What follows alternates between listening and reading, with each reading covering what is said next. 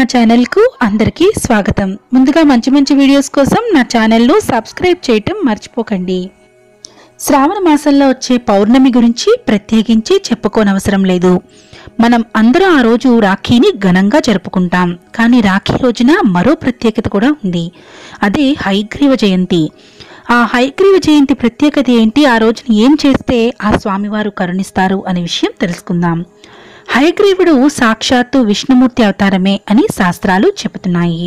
ఒకసారి మధుకైటభులు అనే రాక్షసులు వేదాలను దొంగలించారట। అప్పుడు విష్ణుమూర్తి హయగ్రీవ అవతారాన్ని ధరించి ఆ మధుకైటభులను వధించి వేదాలను రక్షించాడు। వేదాలు జ్ఞానానికి వివేకానికి చిహ్నాలు। ఆ వేదాలనే రక్షించాడు కాబట్టి హయగ్రీవుడు జ్ఞానప్రదాతగా భావిస్తారు। హయగ్రీవుడు అంటే గుర్రపు తల ఉన్నవాడు అని అర్థం। ఆయనకు ఆకారం ఉండటానికి కూడా ఒక పురాణ గాథ వినిపిస్తుంది। పూర్వం గుర్రపు తల ఉన్న ఒక రాక్షసుడు ఉండేవాడు। ఆయనలాగే గుర్రపు తల ఉన్న వ్యక్తి చేతిలోనే తనకు మరణం ఉండాలనే వరం ఆ రాక్షసునికి ఉంది। దాంతో అతన్ని సంహరించేందుకు విష్ణుమూర్తి హయగ్రీవ అవతారాన్ని ఎత్తారు। అంటే హయగ్రీవుడు శత్రునాశకుడు కూడా। ఆ హయగ్రీవుని ఆరాధించడం వలన అటు జ్ఞానము ఇటు విజయము రెండూ లభిస్తాయి।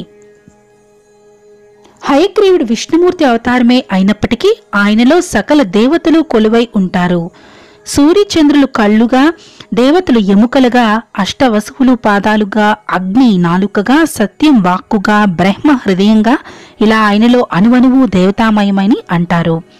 అలాంటి హయగ్రీవుణ్ణి ఆరాధిస్తే సకల దేవతలను ఆరాధించిన ఫలితం దక్కుతుంది।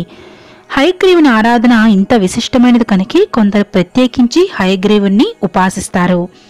అత్యంత నిష్ఠతో కూడుకున్న హయగ్రీవ ఉపాసన అందరికీ సాధ్యం కాదు కాబట్టి కనీసం హయగ్రీవ జయంతి రోజున అంటే శ్రావణ పౌర్ణమి, రాఖీ లేదా జంధ్యాల పౌర్ణమి రోజున ఆయనను ఆరాధించాలి। హయగ్రీవుడు లేదా విష్ణుమూర్తి ఉన్న పటాన్ని పూజాగదిలో ఉంచి హయగ్రీవ స్తోత్రాన్ని కానీ హయగ్రీవ అష్టోత్తర నామావళిని కానీ పఠించాలి।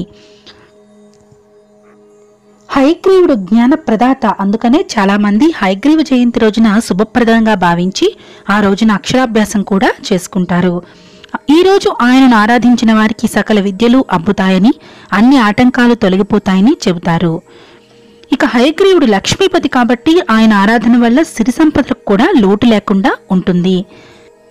అందుచే శ్రావణ పౌర్ణమి నాడు హయగ్రీవుని ఆరాధించడం చాలా విశేషమైనది। ఈ వీడియో కనుక మీకు నచ్చినట్లయితే లైక్ చేసి షేర్ చేయండి, మరియు నా ఛానల్ని సబ్స్క్రైబ్ చేసుకోండి।